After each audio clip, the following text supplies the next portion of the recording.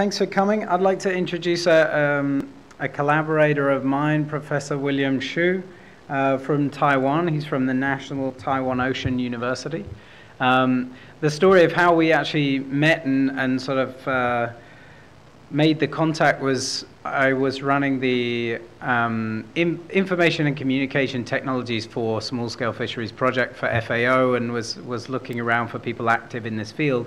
And despite trying to hide from global attention, I came across iFish, which is one of his projects for monitoring vessels at sea.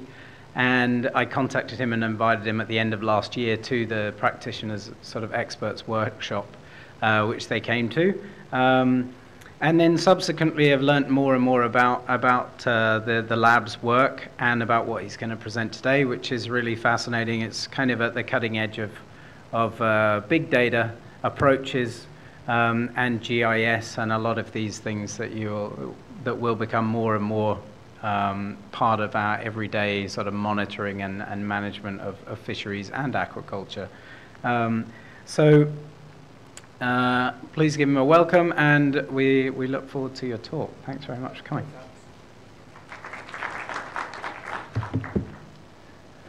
Well, good morning, everybody. So Alex has just gave an introduction of what I do. So actually, I'm a computer scientist. I'm not a biologist, and I'm not a fisheries expert, but I also been in fisheries department starting from last November. So yeah, you can also call me a fisheries professor who accidentally know how to program. You can call me that. So we only have around 40 minutes, so I'll try to be as brief as I can, try to explain what my lab and my team does. So we'll give a simple introduction of my team and what they do. And I'm going to divide this talk into 3 different sections, the coastal and offshore sections, and the data analytics and what we do with the data, and another, the oversea and deep sea sections. So actually, in our lab, we hold every single fishing data in Taiwan. So this is the actual evolution of the project. It started from year 2000, where the VMS systems were installed on fishing boats.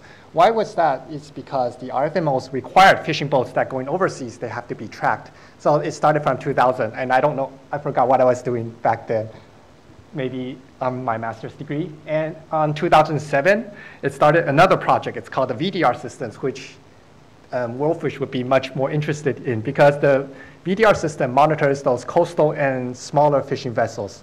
And it's installed on boats, similarly what Alex does right now in Timor-Leste.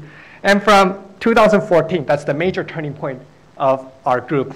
We received the first project of trying to sort out the VDR data that's collected by our fisheries agencies. And those data were too large, and the governments could not analyze those data. So they told and asked our team to see if we could do something with it. And we took the project, and within 3 months, we organized the data into a query database system. And it came out quite well. So from this part, we got another project, and it sorts out the fishing data according to the landing data or the marketing data. And we try to compute information, and which I will show you in the following slides. And in addition, in 2006, what happened to Taiwan is that Taiwan was enlisted in the IUU from the European Commission. So this is actually a devastating verdict that the European nation gave to Taiwan. So Taiwan has to take measures to monitor overseas fisheries. So our team got this large project trying to integrate every single fishing system in Taiwan into a giant, large monitoring system. So that was the part where we worked the hardest and we got the most budget from. And it came out to be that I grew my team with this budget. And following the success of this project, and in this year, the IUU was lifted, so we had extra time to come and talk and see if we have other opportunities and do something else, because actually we're quite tired doing that monitoring system over and over again. Okay, so this is just a brief overview of how our project, and we cover almost every single piece of ocean. So from our inland into the coastal and into the overseas. And this is actually my team composition. So it's not a very big team. So I am the director of this team. So I lead.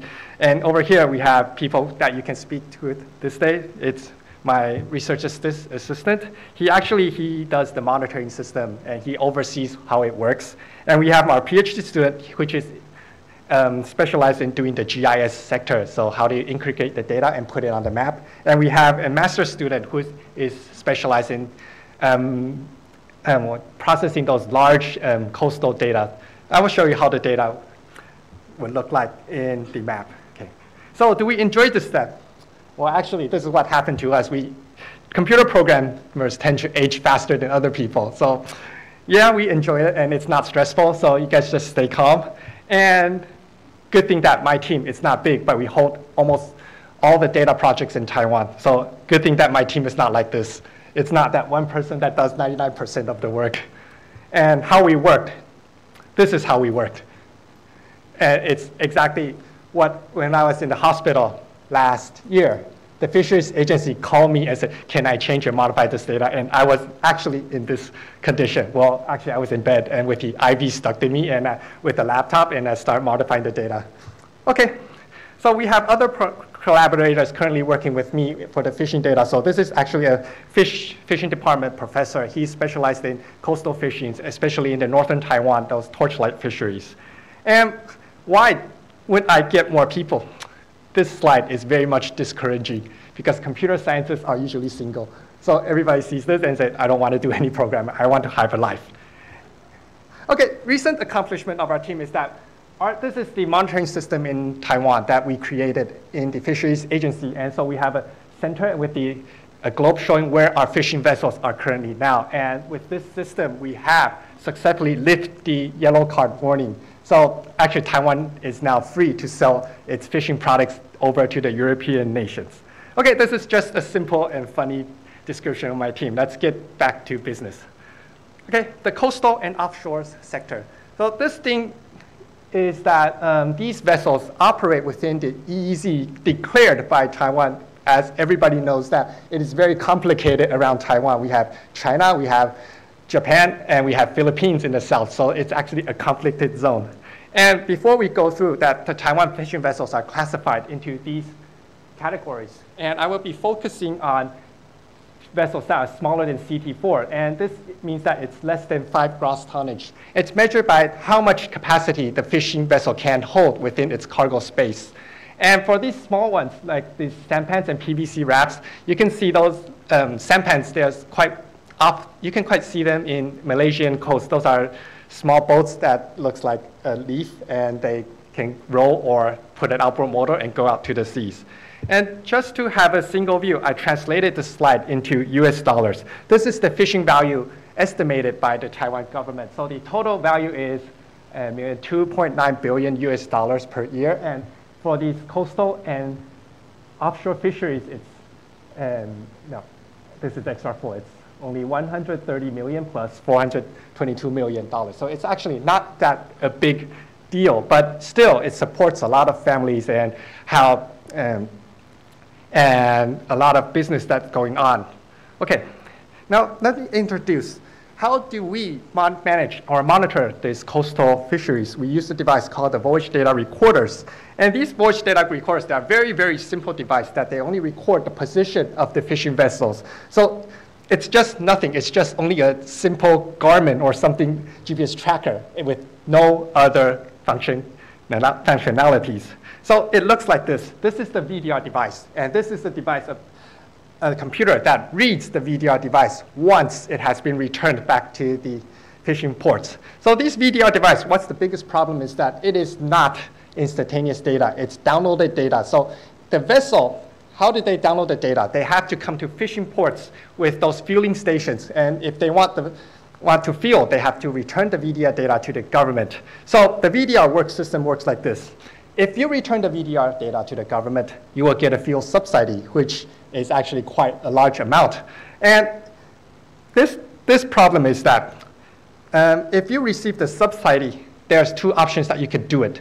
One is that you return the VDR. Second, you do not return the VDR, but you receive a less subsidy, a fixed amount of quota, because it's a free country. You cannot force those people to return the VDR data without law. And this law will not pass because the fishermen, they have votes in their hands. So if you want to pass this law, they're going to vote against you. So this is a very complicated problem. Science and people, they're different. So the VDR system did not work because some people opt out to to submit the data, especially those PVC rafts or sampans, those smaller vessels, they do not travel far. So by getting the fixed amount of quota, they actually receive more subsidy than they should. So this is the biggest problem. Second problem is that people are afraid to be prosecuted, for example, entering marine protected zones or violating any fisheries law. And the third is that these devices, when they're on the sea, they actually break down pretty often, so you have to change with a backup device. How the government operates is that if you change the backup device, the device IDs are not recorded exactly at the time of the change, so we have to guess when did this vessel change the device. So this device change, that means that it's harder for us to track those fishing vessels, and it makes a time lapse about 2 to 3 days, so we have to guess which this new device, where is it, and which boat it pertains to. And the fourth one, the most important, is that these devices require power supplies. So for those smaller vessels, those small-scale fisheries, those vessels do not have any power. And how do we solve this problem? We brought the iFish project, and to have those carryable and portable devices with battery power with them. Okay, for a simple understanding how the scale of our VDR system is that, you can see that we have around 1,000, that's nearly 14,000 distinct IDs, so we have 14,000 devices. And that does not mean that we monitor that many vessels, because the device can change from boat to boat. And by using a simple statistics, we estimated that we have around 8,000 distinct vessels, and for each month we have actively working vessels around the number of 5,000. So we track about 5,000 offshore vessels per month.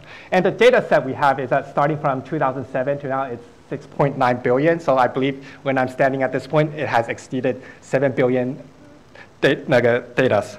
And the structure of VDR system, this is for computer science students to see that how complex the system is. But this is not the most complex system we have. So we divide it into a few sections that we have manual data, automatic data, and how we do it in the back end.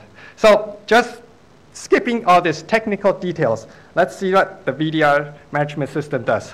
So our management system, for example, in this slide, this shows those smaller vessels, CT0, that's less than 5 gross tonnage, and the distribution and the operating hours around Taiwan. So by this, you can see that in Penghu, this is the most major where the vessels are, and it's shown in red. So these vessels operate a lot in this area. And in northern Taiwan, this is the torchlight fishery area where they catch squids.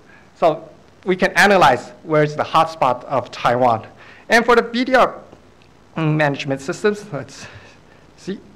Yeah. Okay, this is our system. So you can browse it through our website, and it's not open, sorry, because it's government data. But we provide this interface. You can zoom into the regions and take a closer view of the distribution. So it's operated in 3D, so it's actually quite smooth. So just take a simple look around this system. Okay.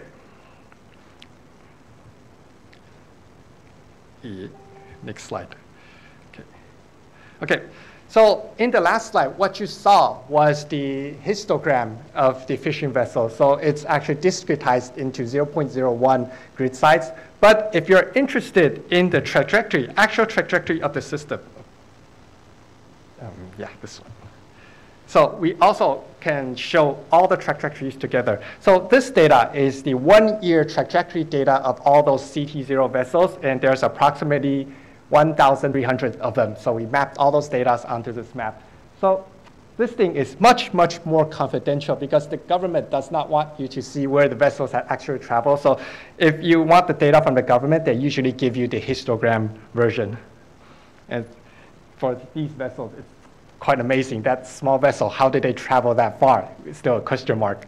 Yeah. Okay, now the next slide. Now this is the VDR, the other system. This one is the fueling system.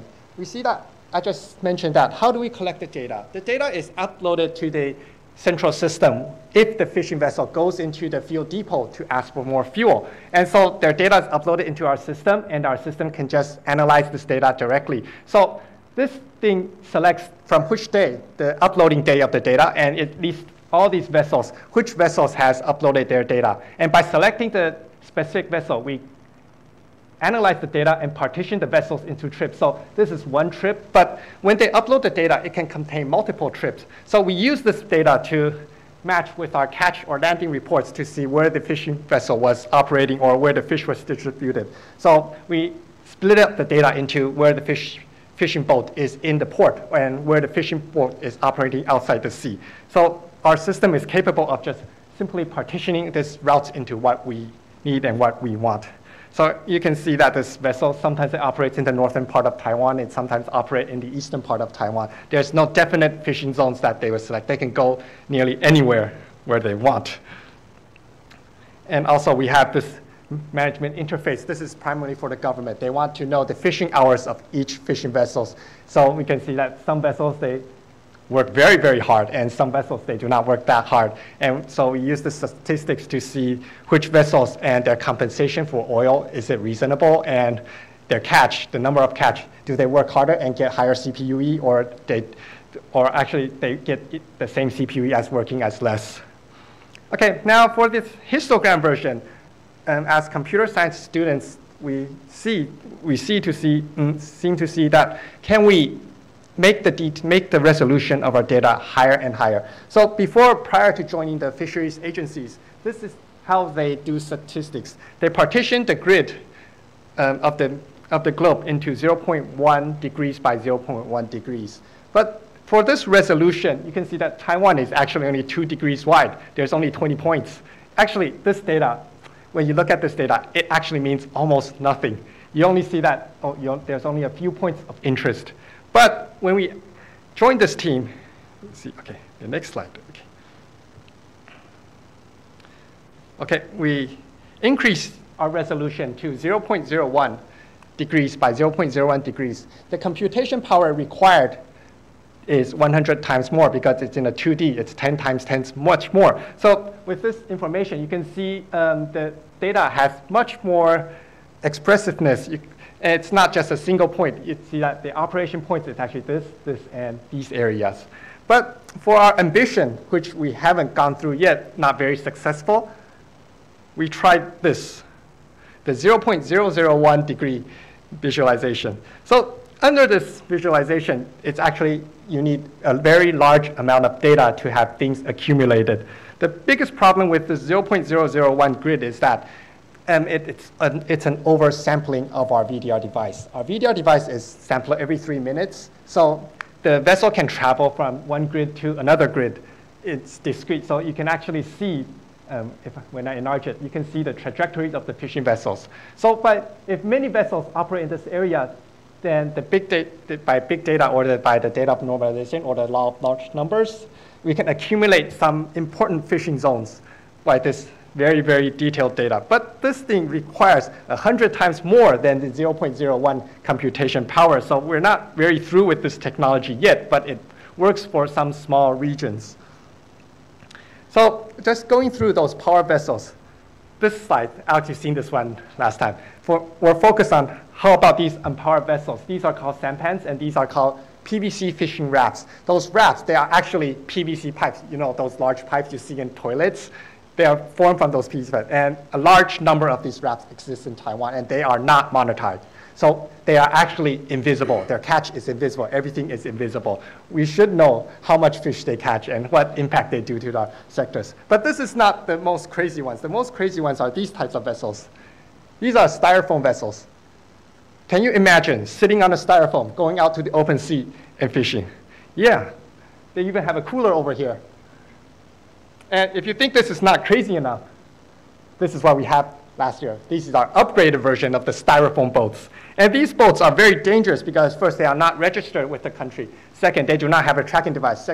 Third, they do not have safety measures on the vessels. So once you fall down or you get overboarded, that's too bad. And actually, people really died from doing fishing on these types of vessels. And this is only an upgrade of the vessel, saying that they have a red light because they operate during the night. So those larger vessels can see them. And I believe my students, when they went out to sea, they saw some of these vessels operating. So unbelievable. They're making these styrofoam boats larger and larger. So our proposed solution was to create an IoT or Internet of Things device, a smaller tracking device that it can sustain itself with its battery power. But since we are redesigning this hardware. The last VDR hardware existed in 2007. That's nearly 10 years ago. And its RAM capacity is very small. It only has 8 megabytes of RAM. Imagine that it's less than one picture that you take on your digital camera. So it's unbelievable how can they make the RAM so small on that device and keep using it up to this date. And so we proposed a new solution that it increases the RAM size, increases the computation power. So we came up with this simple device. It's a simple IoT. It's called Raspberry Pi Zero device, and we connected all these sorts of sensors together and hope to make it work. Okay, skipping the detail. This is how this device looks like now. It's the second generation, different from the one that I showed to Alex last year. So it's actually a very, very small. It's hold a palm size, and it's able to read RFID cards. And what are these cards for? Well, you know, if you have contract with the government, they ask for more and more. They hope that your device can keep track of the crews on the vessels. So, okay, then let's use RFID. And they say that, how do you verify the RFID? Well, the Coast Guard will have to board the vessel and check it. I don't have any other solution besides physical checking. And the obstacle of developing this project is still this problem over here, power supply. How can we have the device operate over 1 day? Because the fishermen can operate outside in the open seas for at least 14 hours. And look at this Nokia, 1% of battery, and it can operate for 12 hours. And believe that your smartphone right now, there's no smartphone that can do this part, that can operate at this efficiency. And the most important is Wi-Fi. How do you relay the information back to our central station? So we only have 4G. And we also, they consider using satellites, but say, who's gonna pay for this satellite communication? Nobody is gonna pay. So that's very too bad. Okay, now, I asked my students to do a test with this device, and here's quite crazy. With a motorbike, he rode from the north, our campus is over here, back to Taipei City, and back to Hsinchu, another campus, Chiao Tung University over here, and went into the mountains, came back to Taipei, and went back to our campus, and went outside over to the seas. So this is just to test that, is our device stable enough, and can it handle over 12 hours of operating hours? Yes, or the solution, yes. And next, ocean test. Everything has to be tested on the ocean to see if it actually works. The ocean condition is very different from the lab, so we choose a recreational point-line fishing boat and send those students out. Well, I have to give them applause because they are the first computer science students that has to go onto the sea to complete their experiments. And this is how they work. They even brought a laptop into the onto the fishing vessel and did some debugging, the last-minute preparations, and this is what the vessel looks like. So it's actually rather safe on these larger vessels because CT2 is actually 16 times larger than those SpanPans or CT0 vessels, so it's actually relatively safe. And this is the wide. So from this board, the starboard to the port side, you can fit at least one car. It's 1 car wide. And by developing this device, we also have to develop the monitoring center to accept this kind of data. So I was the lucky one who gets to stay in the lab and take a look at the monitoring device, and they were the ones that had to go onto the sea. And it's just quite embarrassing that we still use cell phone to communicate that where are you right now, and I have to check that if the position is correct. So on our system, you can see that if we carry those onboard devices, it relays the information. So this is where the boat is right now, and it travels from this place. This is where the Coast Guard is. You have to say that you want to go out for fishing and do all the paperwork and tracking and going step by step and outside to the open seas. Okay, now it goes out to the open seas. So I just did a simple testing. That how long or how range efficient is our device? Because they've announced range for 4G networks. They say that it could reach at least 5 nautical miles. But we're trying to confirm, does it actually reach 5 nautical miles? Well, it doesn't work that well because this distance is not really far. It's only 3 kilometers. That's only considered 2 nautical miles. It's only 1 point something like that. And sometimes the signal just gets lost because the ocean condition and where you place the device. If you place it too low onto the vessels, the device will have difficulties communicating with the base stations of the cell phone. So they changed 2 positions. The first anchorage position and the second anchorage position. So I just measured where these places are. And this is where we did our first test. We put it on the starboard side of the vessel, and they're traveling on the seas. And this is the Indonesian captain over here, and he's just in charge of leading the boat and seeing where those fishermen can catch. The ocean waves are to show the fisheries agencies that our device can work with water conditions. Okay, now this is the port entry test, and we just discovered one thing, that screens are not that efficient on the sea because nobody looks at the screens, and if it's filled with ocean water, actually you can see nothing on it. So maybe we want to remove the screen and use some other measures of displaying information. And this is the device. When we carry it back to our lab, it's filled with salt and everything. So the first test, we have the complete trajectories. And with this data, we try to analyze it. And let's take an analyze of this data. So for this device, it's much thinner. Every single point represents 10 seconds intervals. So at this place where the vessel has stopped to fishing, the vessel is actually not moving, but the anchor of the vessel does not reach the bottom of the sea, so it's actually drifting. So we can conclude that they drifted over this place, and this place, the total speed should be 0, and it's their fishing ground. But if you do an interpolation from this time to time, this position to this position, actually the speed is not 0 because you are actually drifting. So by collecting the GPS data, the instantaneous speed is 0, but using mathematics to compute, the vessel is moving. So this makes our estimation of is the vessel fishing, steaming, or staying on the ground very, very difficult because and the ocean currents makes a lot of difference. So if you see a cutoff point, if it's under 2 nautical miles per hour, we assume that it's fishing. But if the ocean currents exceeds this value, we'll consider it as a moving fishing vessel. So current information sometimes may need to be used to recalibrate the data back or compute the vectors back to the original amount of speed or moving time. And this is the second test where we have a better developed system that it's an automatic system. So you just watch, like watching TV, where the vessel goes, and every single point it moves, it draws a trajectory, and you know where the vessel is. And the second time when I sent those research assistants out to the sea, this is how the condition was. The weather report says that it's a sunny day, but I don't know what happened. It's the rough oceans. The wave heights were around 5 to 7 meters, and they all got wet. And this is how they work under the condition. When they signed up for computer science, they never expected this is how computer science would look like. So on the second test, this is the drift on the sea mapping of our trajectory. And if we change it to another map, you can see that the vessel actually stopped at this place, and this is a period of 10 minutes. The vessel almost drifted onto the land. So I just called them, I'll send them messages, say that, tell the captain to not move, or don't turn off the outboard motor. And after 10 minutes, I'll be waiting for you right here on the land. So this thing really makes a lot of difference in our estimation. So now we have extra information for those small vessels, and that's close to the land. You cannot just use pure speed to classify it into is it fishing or is it not? It's not fishing. Okay, so this is the drift. When we zoom into it, they stopped at this point, and it drifted up to the northern tower, and it drifted back. So you can see the current is all messed up.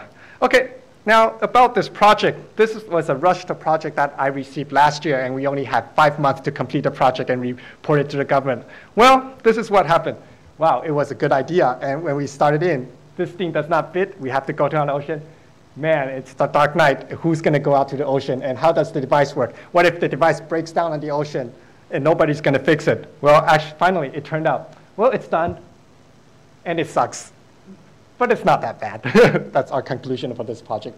And we're just waiting for the government to provide more funding to do on the 3rd or 4th test on that device. And by going out to the seas, we also get some trophies. So when they're testing the device, they also do a pole and line fishing, and they caught all these fish. But these fishes are not reported to the authorities as all small-scale fisheries are in Taiwan. So these are bycatches. They are actually invisible. And there's a lot of this fish going down in Keelung in the northern Taiwan every day. There are recreational fishermen catching a lot of fish every day, unreported. And I believe if the amount of reported amount, it could exceed the amount reported in Leslie Timor, this invisible amount.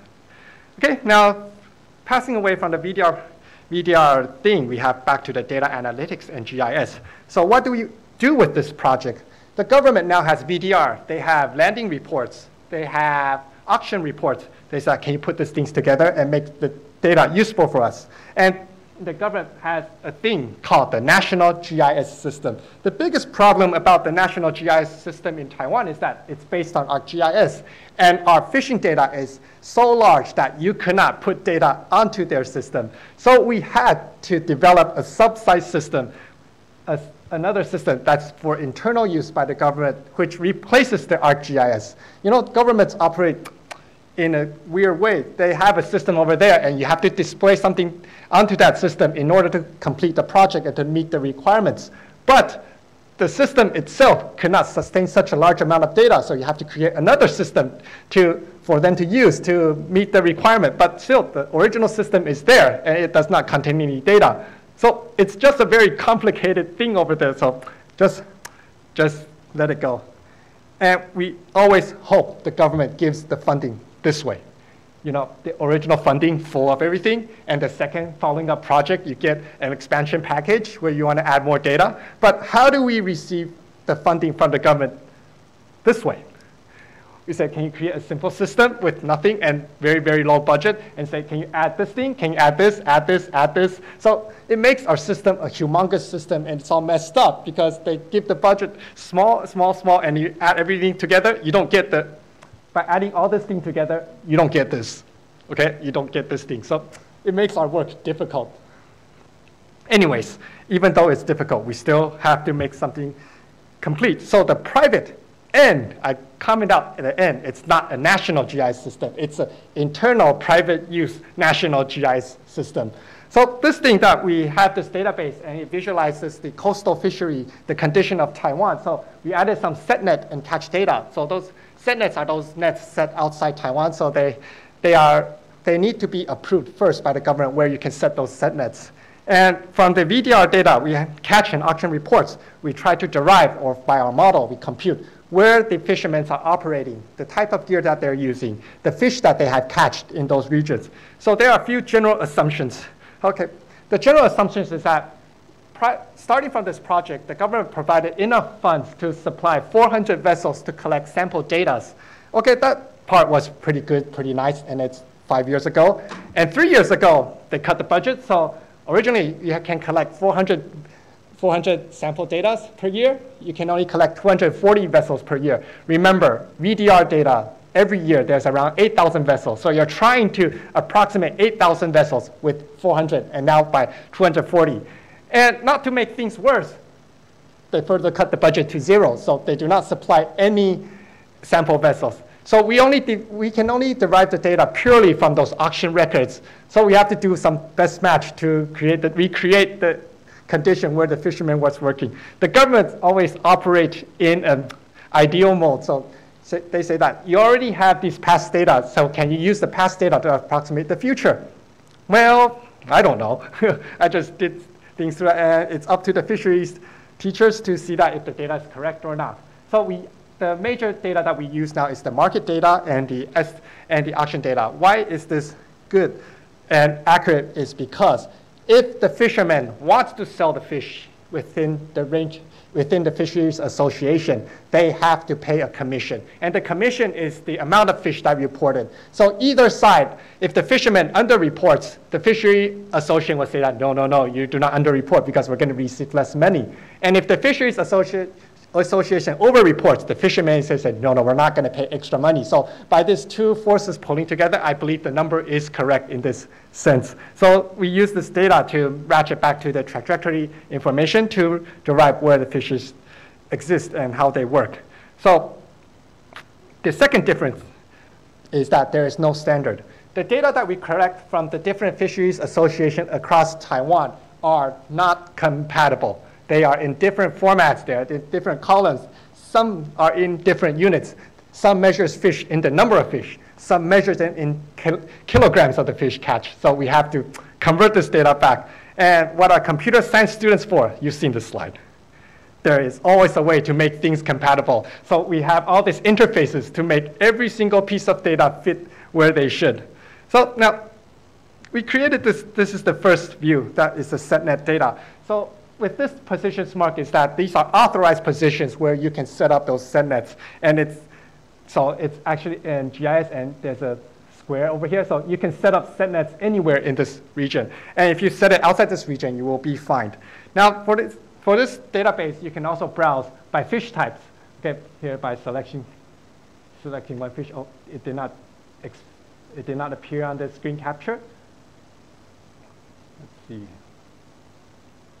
Okay, for this simple first type of fish, it's I can't see it. It's a type of swordfish. So if it marks in blue, it means that this type of fish farm reported this catch in that certain month. And also, by the another way of analysis, you can see that which fish farms are more efficient than others. So maybe you can provide this technology to those smaller islands, tell them how to set up those set nets and have these catches every month. Quite efficient. Okay, let's, there's no scaling. Okay, now this is the amount of catch reported per month. So the types of fish and the weight of the fish. So we have this full database over here that how this set net works. And you see that these set nets in the northern Taiwan, they are much, much more efficiency than those ones in the southern Taiwans. They make a lot of money. It's all these types of fish, different types of fish that they catch. Okay. Now for the VDR histogram, I did not make an animation of this one, but this is where we track Taiwan's small-scale fishing vessels and where they have been. So you see that mostly they are focused within these regions, but some vessels actually travel south. And you can see a curve over here. This thing is the Philippine and Taiwan EEZ boundary. So they operate outside this boundary, and they do not interbound. They're very efficient on not stepping on the line. So in Taiwan, the small fishing vessels, they can travel rather far. And for this one that goes over here, there are larger vessels. They are CT4 class. Some CT4 are required to install VDRs because they enter Japan EZZs. And Japan requires our government to have those installed because we have this area that's a contracted area that we discuss with Japan every year, say how many fishes boat we can go in and how many they can go, because it's a conflict zone that we resolve it by discussing it over the table. So this system also provides an insight for our government to negotiate with Japan, because in this region, they can actually swap A region for B region, and we can see which region is better. Okay. Now, and by individual vessels, these things, we have these search engines available. So even by distribution of mackerels. And I believe something that you might be more interesting is that we analyze in every single grid point which types of fish existed where on the grid. So in our data algorithms, we can compute this information, and it can be used for further analysis to see that at which place there are more fish caught than other places. And for this one, this is the one that the government is interested, using gill nets catch of mackerels, because gill nets, they kill too many fishes, so they're trying to limit the amount of use of gill net. So we did a simple evolution of gill nets in Taiwan. I think would it play?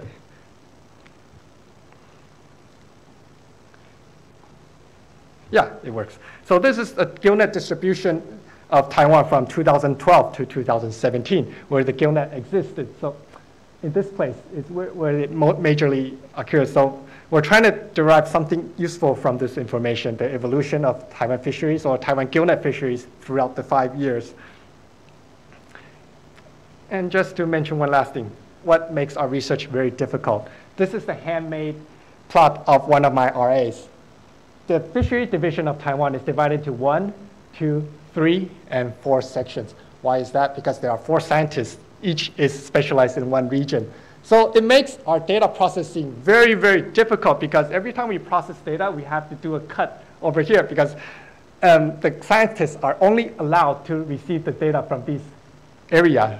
Now, we cut the data into this 4 partition. We deliver it to the scientists. They compute the total catch. They send it back to our lab team. What do we do next? We merge the data together. So we draw a question mark there. Why do we need to cut the data in the first place?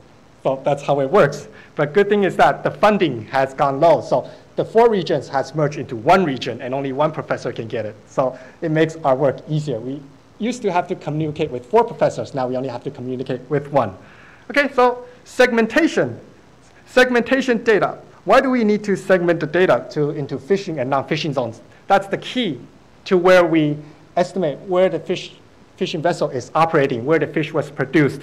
But this thing is actually very, very difficult because we've seen those papers.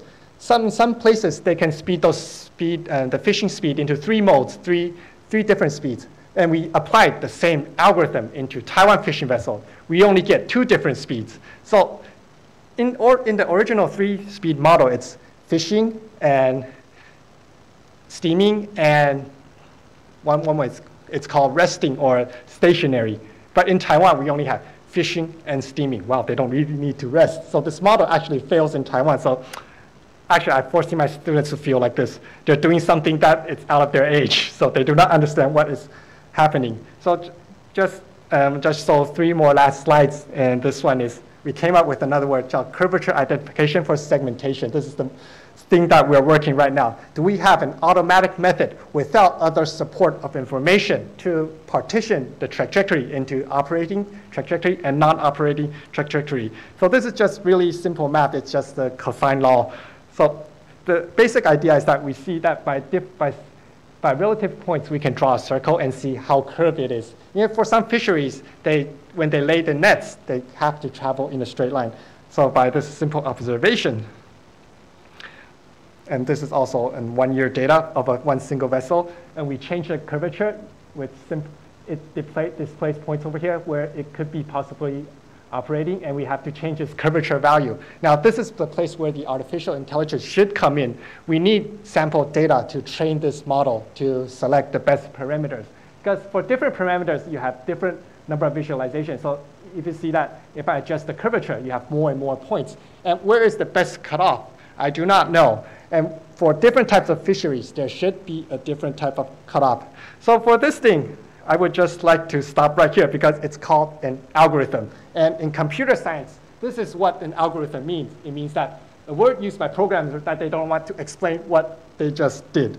Okay, so I think the time is quite limited, so I would skip the overseas section and the applications. So if you're interested, I would be here the whole day, and you can come and talk and see if you want to know more how our system could help the government do some decisioning supports. Okay, let's stop right here.